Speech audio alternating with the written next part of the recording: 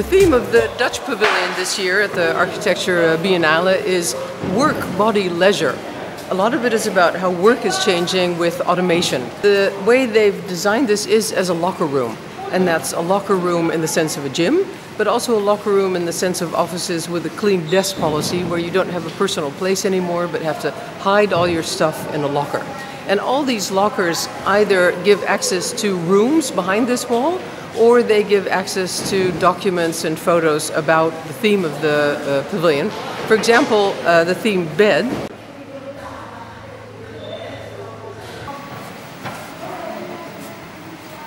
This opens up to images of John Lennon and Yoko Ono in their bed in the Hilton in Amsterdam.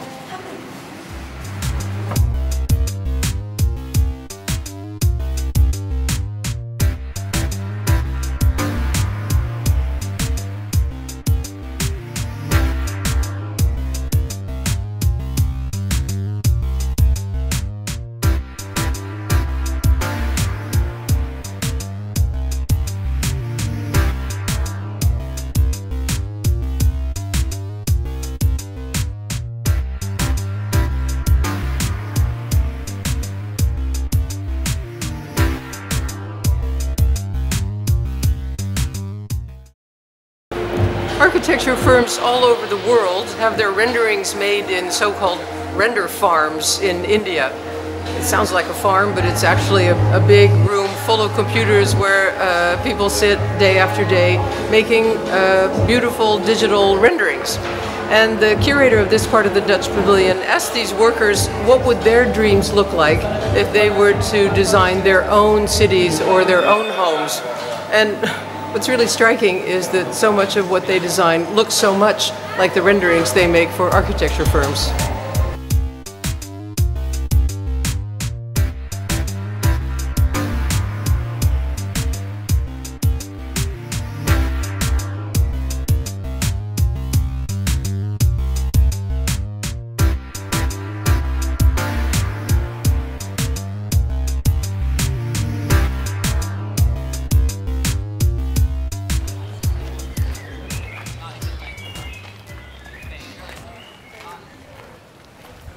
For the main exhibition at the Architecture Biennial, the Dutch architectural historians Crimson have devised an entry about migration and its impact on 6 examples of different cities.